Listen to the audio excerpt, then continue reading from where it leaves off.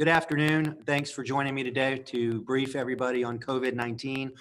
On the call today and available for questions is Director Woodard, Director Mike Bruno with JSO, Fire Chief Powers, Jacksonville Fire and Rescue, and Director Jordan Ellsbury from my administration, which can take some specific questions as it relates to essential and non-essential businesses, as he's been handling those questions internally. I just want to had a lot of action the last few days, so we're going to keep these briefings brief and then take questions so you can get questions answered for the people of Jacksonville. I just want to take a moment to say that this morning when I was out, I saw a handful of firefighters that were getting some food, and it made me think about what should be obvious, but that is all of the folks that are putting themselves out there for us every day while this virus is lurking. Firefighters, police officers, folks in grocery stores, folks that pick up our garbage. Imagine being an ER nurse and person comes in with a cough. So I just want to take a moment to say thank you to all of you for being on the front lines of this battle while we all work to flatten the curve.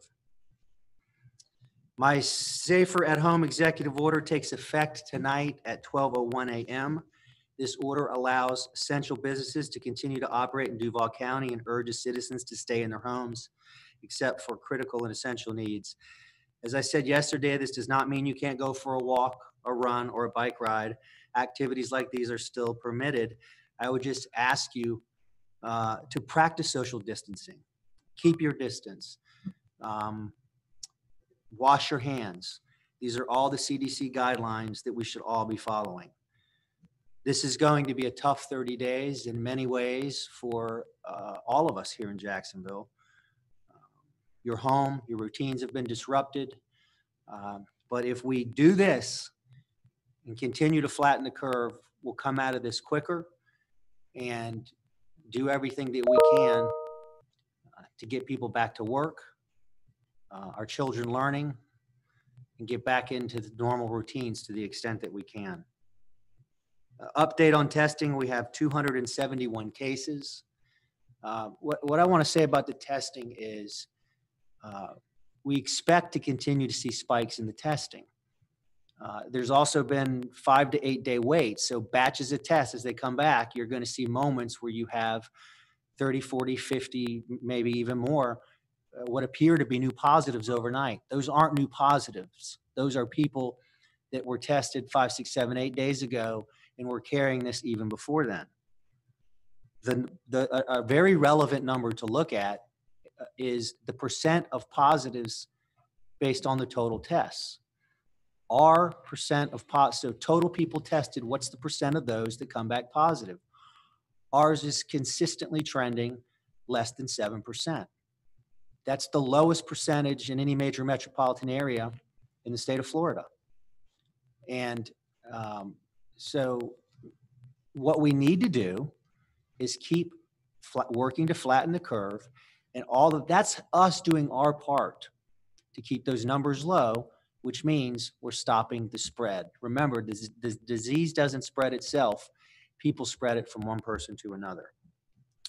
For those businesses that can remain open under a Safer at Home order, please remember that all other executive orders from my office remain in effect. If your employees can perform their job duties from home, let them do so.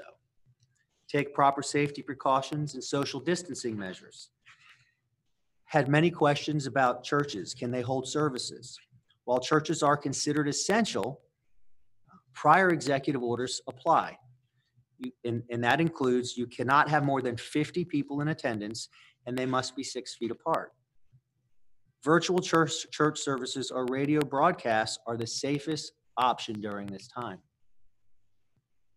A full list of businesses that can remain open are listed in the executive order, which is posted at www.jacksready.com/virus. Duval County Public Schools has asked me to remind families they will continue to provide meals breakfast, lunch, and dinner to students and families in need. Breakfast and lunch are available at Duval County Public School locations. Dinner will be provided at 71 select school locations. A list is available at duvalschools.org. I spoke to Dr. Green, our superintendent, last night. We were just having a personal call, and she reminded me of the disruption of normal life of the students, of our children, young men and women in Jacksonville. And we specifically had a conversation about our high school seniors. And it reminded me of the importance of those years, obviously the academic piece, but the life experiences that many of these young men and women are missing out on right now. Their spring sports, prom, so many of the things that are memories for all of us as adults. And just want to take a moment to express to all of our school children that lives have been totally flipped upside down. Your school officials care for you and about you. Your city cares for you and about you. And it's not lost on us and lost on me that seniors are missing these life-shaping experiences. In regard to a tweet I sent last night regarding cruise ships, I want to take a moment to address that. News reports were speculating yesterday that a ship with close to 200 passengers exhibiting symptoms of COVID-19 could be headed to any port city on Florida's East Coast, including Jacksonville. Based on those reports, I called the head of our port and made other calls of folks that would have knowledge of ships coming into our port, and I had not been contacted. Those officials had not been contacted. So we're hearing potential credible reports, and no one is talking to those in this city that are in leadership positions. Our city is caring and compassionate. My tweet was simply expressing on the front end, since no one has contacted us, that while we demonstrate our compassion, we need to have an absolute guarantee that federal, state, and local resources will be coordinated to ensure the safety of our local community. We cannot have a cruise ship full of COVID-19 patients coming into the city without understanding and have agreed upon protocols in place to care for those passengers and protect our citizens, and that can only happen through communication and coordination. I know these are stressful and painful times for many in our community, and I want us to all be mindful to care for one another. I'm going to encourage you again to make that 7 o'clock call. We're hashtag make that call at 7 o'clock. It's been so rewarding for me to make those calls and receive those calls, and to hear many of your stories on social media, how you're connecting with family, friends, and maybe even people you haven't connected with in a while. I want to remind you that during this time, find a routine at home. I know it can be hard to get up in the morning because your schedule's disrupted and there's so much uncertainty. Believe me, speaking from personal experience, I know these are very, very stressful times. But get up, set a routine, get some chores, take a walk, just do something. You'll be better for it. With that, we'll take questions. Jim with WJXT. Mayor, 2 questions on testing. You talked about the 7%. Does that include Lot J testing? Because still, we're getting numerous calls of people not getting those results that were there even on the first day. Do you know if that includes? Go ahead. That includes all results that come from the Department of Health, and all testing sites send their results to the Department of Health. So the answer would be yes. So very That's good. An aggregate number of all tests performed. Also, I saw too, where you in demolition on Hart Bridge tomorrow. Is that going to affect the lines there at Lot J? I'm sorry, I didn't hear the question. Hart Bridge demolition begins tomorrow, and they're saying detours in place, and it could be in front of the stadium area. What impact will that have on Lot J? Experts they understand that's coming, so they'll work traffic flow. Our Jacksonville Sheriff's Office and those that coordinate with them will handle that. They'll be on the front end of that. Sky with WJCT. Hey, how's it going, Mayor? I have a couple questions. First off, just regarding public pools and city pools, wondering if we could get some specifics on that, including water sports on open waters. And we also got a press release from PGA North Florida that said that the governor's executive order makes golf an essential activity. Is that something that you think should be going on in Duval County? And does your executive order have anything to cancel that out or close these golf courses? My executive order does have a piece in it that allows for outdoor recreational activity if you're practicing social distancing, which can be done on a golf course. So it would be expected that that's practiced, one person to a cart. You don't touch things that other people touch, etc. Ann with First Coast News. We've gotten some questions from our viewers about food that's available at convenience stores, concerns that that is a vector for disease. Also, on a different question, we've also heard about some stores where there have been a number of reported illness or people who've been tested positive for the virus. And I'm wondering if you think that those places, if the people are handling food in any way, if they have any obligation to let the public know if there's been many cases diagnosed at a certain facility or a certain, say, grocery store. I'll let Director Woodard take those two questions on, but let me say this in terms of handling packaged food and whatnot at convenience stores. You should always wash your hands. If you go in and pick something up, go home or get your wipes, wash your hands, wipe the product that you're carrying every single time. Director Woodard. Yes, I think we need to consider really the big picture there, that you're also handling products at a grocery store, but we believe that people are going to follow all the rules when they're doing that. The social distancing, even in a convenience store, is important. As far as the food production, the Department of Health would be monitoring any individual who had tested positive, and they do follow up to ensure that those people are told to quarantine and to take other appropriate actions. Lou with First Coast News. Hey, Mayor, thank you. Ann kind of covered a big question I have. I just wonder what obligation would fall on a bigger business to let folks know we have positives, but that's kind of covered. One of the essentials that's covered on the list are people who are contractors, and that covers a wide range of things, and construction projects as well. Is that any and all type of contractor or any and all type of construction that's going on, or are these just big type things, or even residential?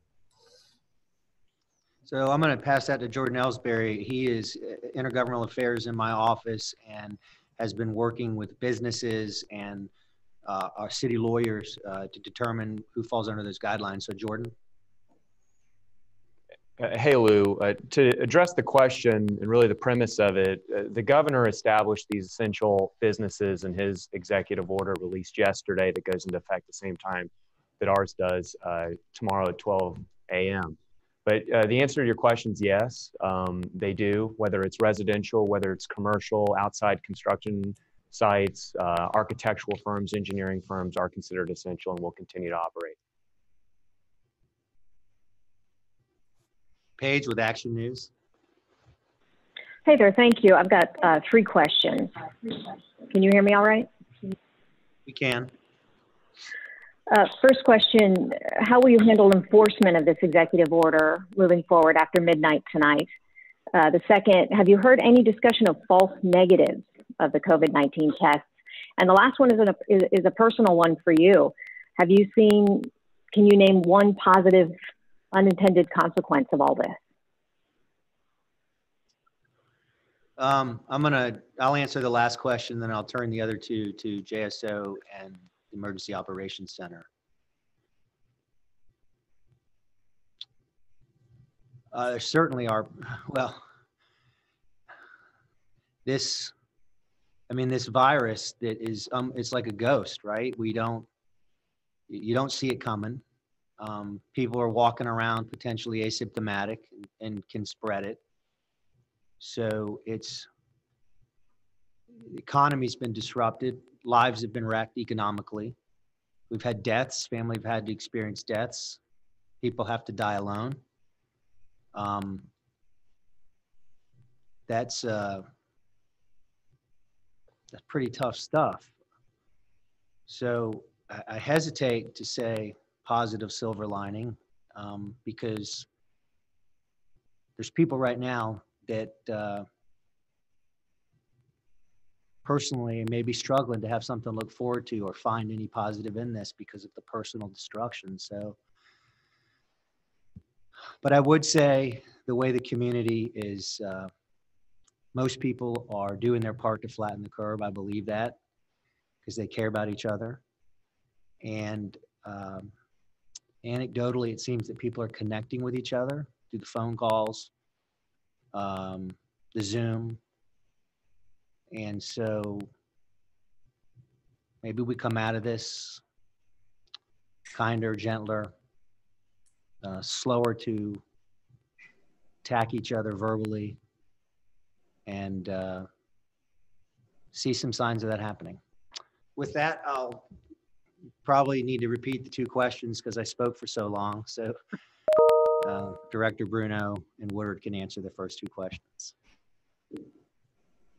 So Paige, to answer your question in regards to enforcement, the sheriff met with his staff earlier today in a video conference, and we talked about some of the challenges within the community and what an appropriate response is for our officers as they handle them.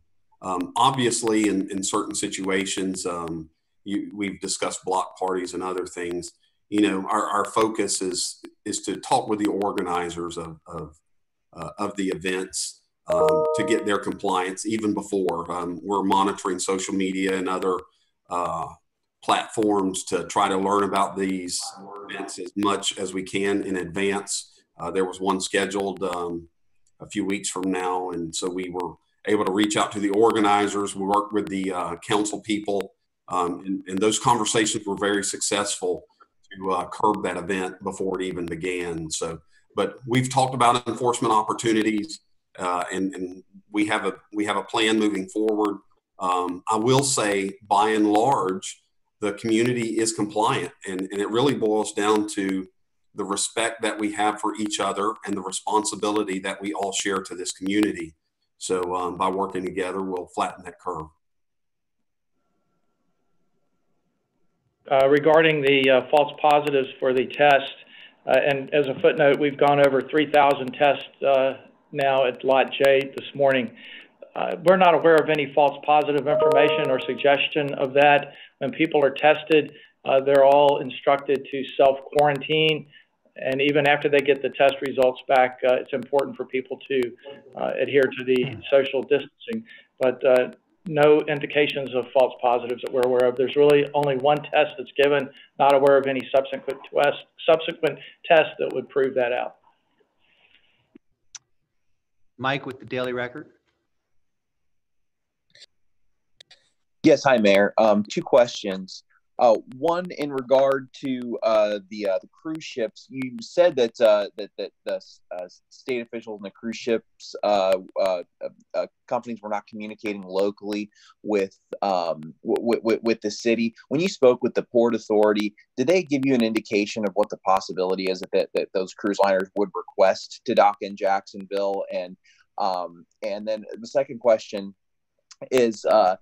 In regard to the small business loan program, why is the city decided just to partner with one single organization?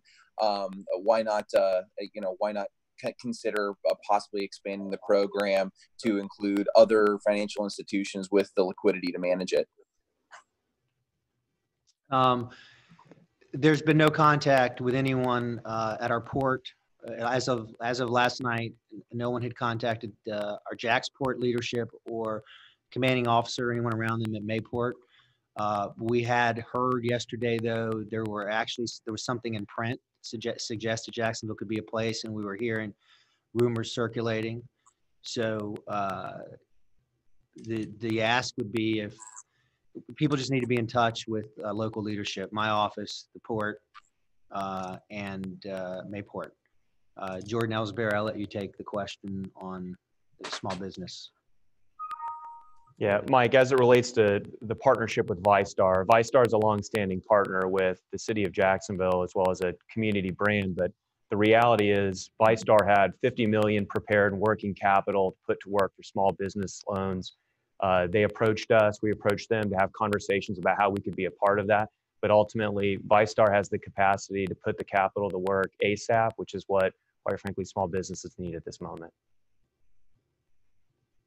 Jamarlo, Action News. Hey, Mayor.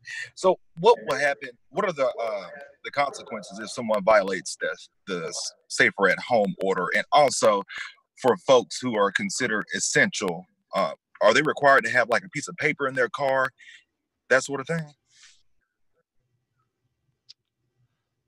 The first part of the question, violate the executive order. Look, you could have the sheriff's office will enforce if necessary. Clearly, we don't want to do that. And I believe that by and large, the people of this city are going to do the right thing and are going to stay at home, move around when it's essential, and practice social distancing. The second part of the question was? Basically, if people who are considered essential, are they required to have some type of paper inside their car? No, you don't. You don't have to have documentation, but clearly if somebody appears to be violating that and it's reported, that report will be assessed, and then a follow-up by code enforcement or JSO will be determined at that time. Christopher Hong, Florida Times Union. Hey, Mayor, I have 3 questions. 2 are for you, and then 1 would be for the sheriff. First, about the ViStar lending program. Do you know when the legislation is going to be ready to be introduced? And if you guys have a copy, could you distribute it to the press? The second question would be, has your office received any models showing, what like a potential outbreak in Duval County would look like, and when that would start to, impact hospital capacity? And then the third question would be for the sheriff. I've gotten several questions from readers who are just wondering if the beach closure would allow people to take their boats out of the inlet and access the surf through a boat to surf or swim or whatnot. I just wanted to see if you could provide clarity on that. Thank you. What was the second question? I heard the small business, then 1 for the sheriff. I'm going to flip the small business one to Jordan. What was the second one? The second question is, as the emergency management office or your office, do you guys have any models that show like what a local outbreak would look like in Duval County? So I've not seen models. And if anyone in my administration is looking at those and we have a public record, we'll give them to you. If you've requested them, you'll get those. But what I have done in terms of the models, So I do a scheduled call with all hospital leadership every week. And then during the day and the evenings, I call hospital leaders myself and I talk to them about the models. There's various models. Some hospitals are using a model. Other hospitals have combined a number of models. And if you take on any number of the models, if you take a scenario, and most of those models, I believe, I want to get out of my expertise here. Some level of mitigation to no mitigation. And so that would demonstrate stress points at some point, potentially in mid-April, start feeling them, with peaks potentially in early May. But I can't say that conclusively. This is just in my discussions with those in healthcare leadership. But those are certainly driving the decisions that I started to make weeks ago about social distancing and started laying out executive orders to keep people safe. Jordan, I'll let you take the question on legislation and when it will be available. Chris, to answer the question, we plan on filing the legislation tomorrow. We're finalizing the agreement with ViStar today, and the attorneys are finalizing the drafting of the bill. So we plan to file the bill tomorrow, and we expect council action Monday. And obviously, the bill will be made public tomorrow once we finalize an agreement. I believe there was a question for Director Bruno. Yeah. So, Chris, this is Mike Bruno. I'm the Director for Patrol and Enforcement for the Jacksonville Sheriff's Office. In regards to what you were referring to as the boat access, I know that the legislative piece limits some access points for where people can get access to the waters, but it doesn't shut the waterways down. Obviously, and I know the mayor's talked about this before, you want to practice proper social distancing and not congregate in groups. I know FWC has made an effort there to ensure compliance on our waterways as well as our marine unit. But the legislative bill in and of itself doesn't shut the waterways down. Jim with WJXT. Well, Mayor, I think there were a couple of things, particularly in your response to Chris over the models on that. You're saying mid-April, May, we could see the worst things here in Jacksonville. Is that what that is showing? And as the health department, I mean, we haven't seen them on these conference calls. Are you in touch with them every day? The health department is a part of our emergency operations team. And so, for example, I believe I'll be on a call with them, I think today at some point. And then there's also other calls that happen with a smaller subsetted group of people daily. Jim, I'm not saying I've seen a model that says that that this virus is going to crush Duval County hospitals, Jacksonville hospitals. What I am saying is that in phone conversations with hospital leadership is there are certainly models that would show bed capacity starting to fill up sometime between mid-April and early May, maybe peaking in early May.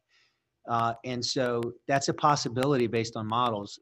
That's at the same time, when we look at our percent of positives to total tested, ours is consistently below 7%. In fact, it had a slight dip on the last data point. That's a positive sign, and might suggest, we don't know, but might suggest that the social distancing we started weeks ago is having an impact. Because if that percentage is higher, if it mirrors what you're seeing in some other parts of the state, that's when you start seeing massive hospitalizations, et cetera. However, the hospitals and the city, the hospitals specifically, they're making contingency plans in the event they need to add beds, which is just a smart thing to do. It's a good, smart, strategic plan. Sky with WJCT. Hey, Mayor. The New York Times just published a report, and it had Duval County as number 3 in the nation where people were still traveling in the county as of March 26th, which was last Thursday, Friday. That type of area, around 3 miles per day. You're quoted in that story. I think it was just based off of a press release that you had or something that you talked about before. I just wanted to get your reaction to that. Does that shock you at all, or do you attribute it to anything?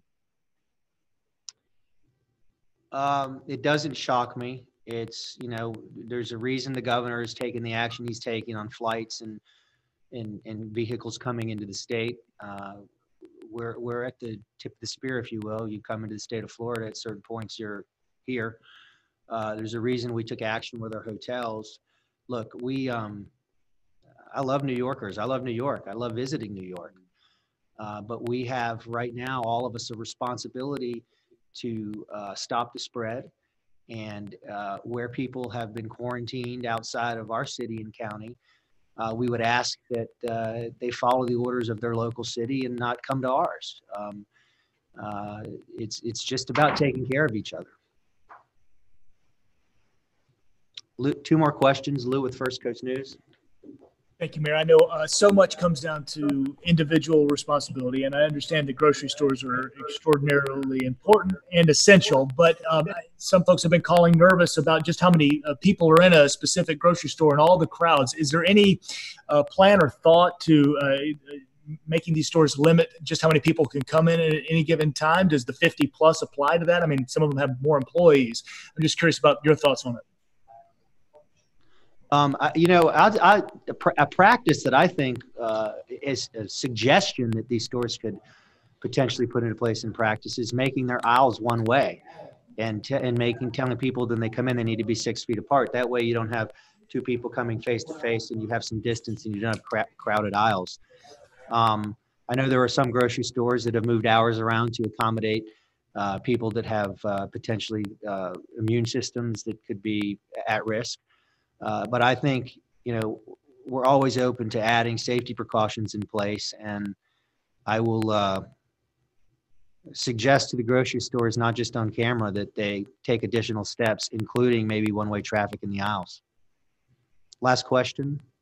Ellen with Jack's Business Journal. Hi, Mayor. Thank you for taking my question. I'm just curious, could you tell me what the City Council responses to the ViStar partnership has been so far? And also, are you concerned at all about the financial burden that could pose for the city?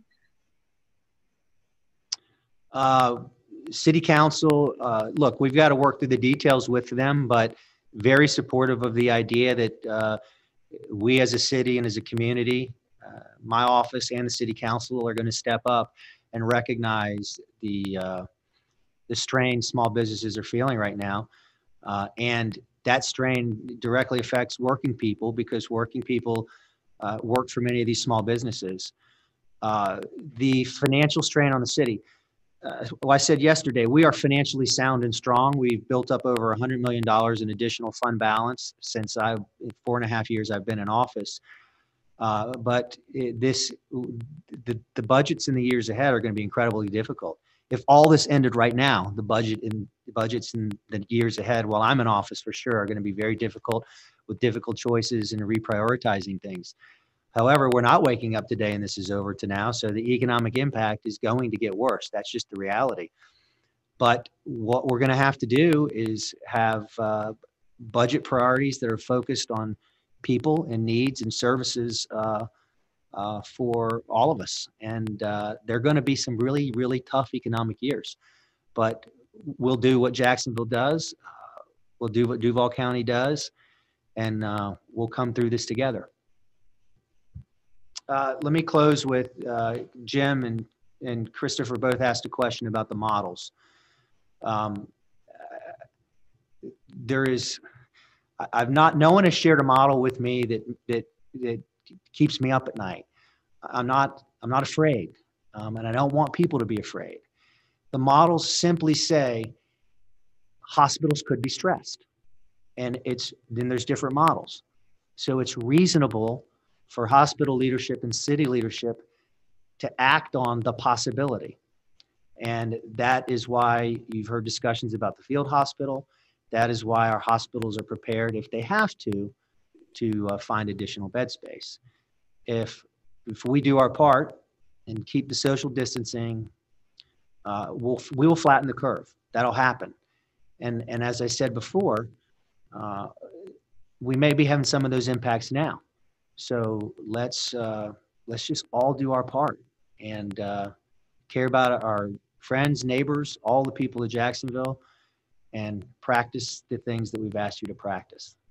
And I see people shaking hands sometimes when I'm driving home. This is real. I mean, this is transmitted. You get it on your hand, you touch your face, you're probably going to get it, and then you're probably going to pass it to somebody else. So wash your hands. If you cough or sneeze, cover your mouth. Stay 6 feet away from people. If you're at a grocery store or convenience store and someone approaches you, it's not rude to do this. I did it this morning and say, excuse me, 6 feet. This has just got to be safe. It's just a gentle reminder. Thank you.